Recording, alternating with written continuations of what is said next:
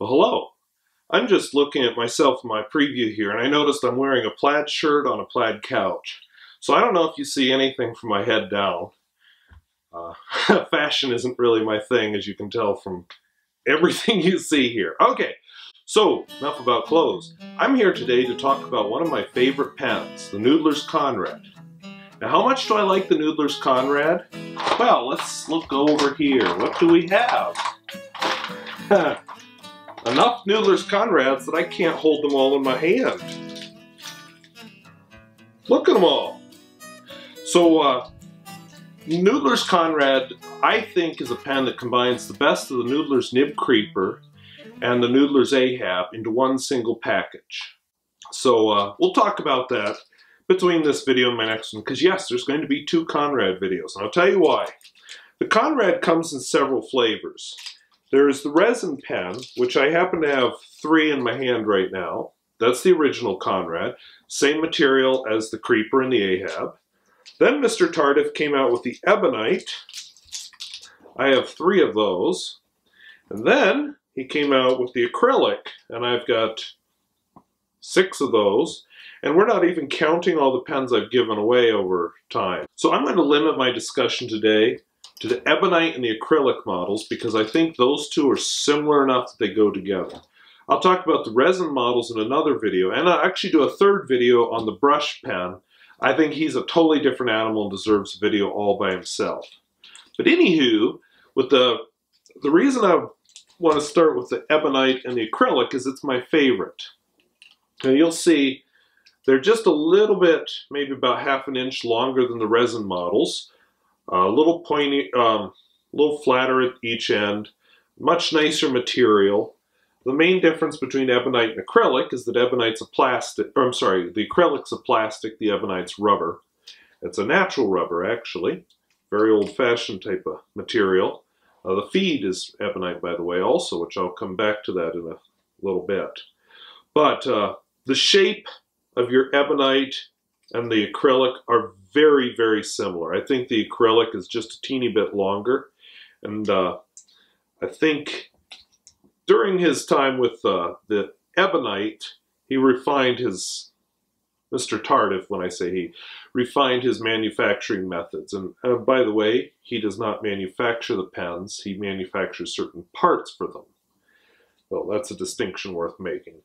I bought one of the very first Ebonite pens. This is a mottled green pen, and you can just see when I put it next to this Rebellion Red, that the parts just fit together better. There's just more of a match in shape, and bonus, the ink window doesn't seem to stain in the newer model. The mottled green one was actually originally a clear ink window, and they've pretty much held the same ink, so I think he must have improved the material. Now, when you buy one of these Ebonite pens or the Acrylic pens, we'll come back to the Acrylic here in a bit, and any Konrad, you're getting quite an interesting pen. So you can take it apart. Okay, that's awkward. It's friction fit, apparently very frictiony in that case. You have a flex nib, a nice feed. It's an Ebonite feed, which can be heat set, which might be a topic for another video. I have heat set this one to fit nicely with this nib. That pulls out. You have a blind cap at the top. You can take apart the entire pen, because I can unscrew the entire piston assembly. And then I can clean the whole pen, I can clean the blind cap, I can soak the feed, I can just go nuts with my cleaning. I can also take apart the cap. So let's take a look at that. When I say take apart the cap, I have one pen where this little silver trim ring has fallen off, but for the most part that's not been an issue. I do have a few cases where I've had to take this top off of the cap. Now, with the Ebonites, it's not a problem, although I see this one has the issue, but you can't see it because it's an opaque pen. But with more translucent pens, the acrylic ones, you can see where ink gets into this little piece of the cap, which it has on this Ebonite one, and stains it. So then you take it apart and you can clean it. easy peasy. I have some other pens I'd love to be able to do that and can't figure out how to do it. So yeah, that's pretty nice. Now, the difference between that and the acrylic is mainly the acrylic comes in these really nice finishes. Here's the Lake Baikal. This one is Emeralds in the Sun, Forbidden City, which is my personal favorite, Bengal Tiger, Rattlesnake, and Adrenaline. This is the new version. There's an older version that was a little more jaggedy. John Mung, which I'm ambivalent about that one. Here, Ebonites come in different versions too. Like here I have a Sahara Ripple. I once won a Methuselah's Pinecone for entering one of Mr. Tardif's contests. But anyway, enough about the different variations. What I think is most interesting is how the pen writes. So let's talk about that briefly. And I know this is going to get more than 5 minutes. I already can see I'm at 5:38, even though I'll probably edit some of that out. So what I like, first of all, is easy to clean.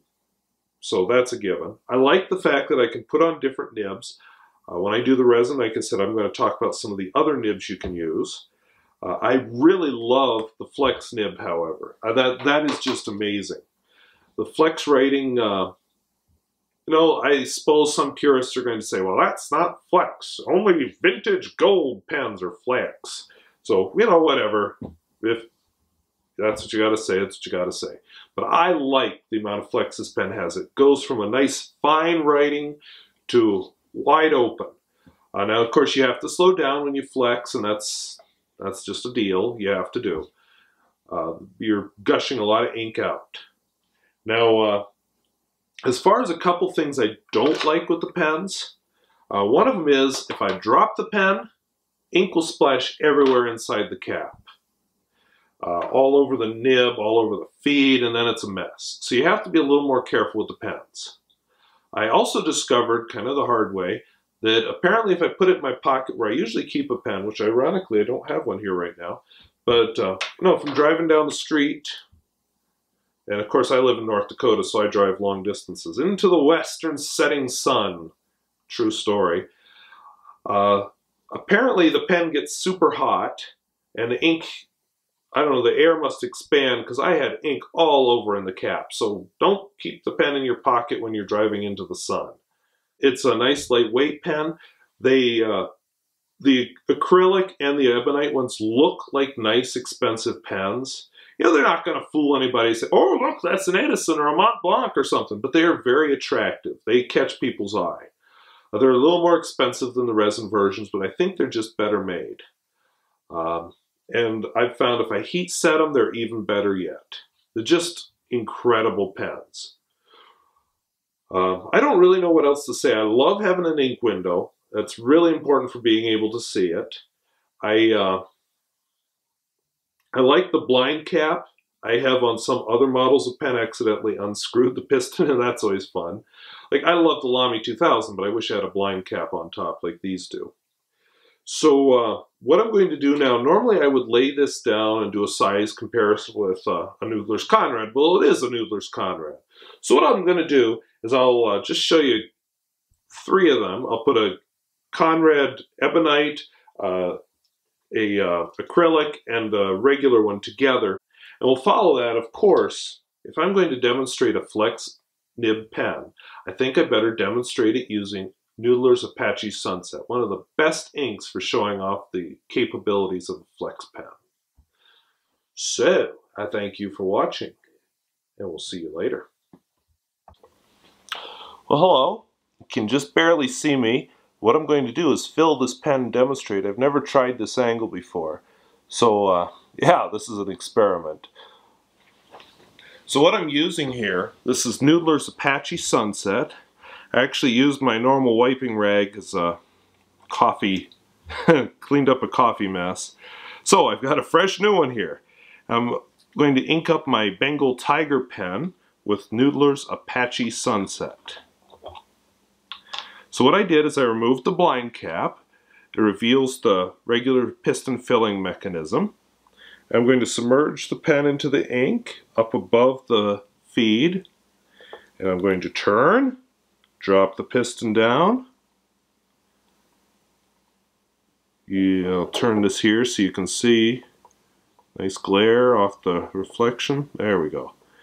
And then I'll turn it, raise the piston back up.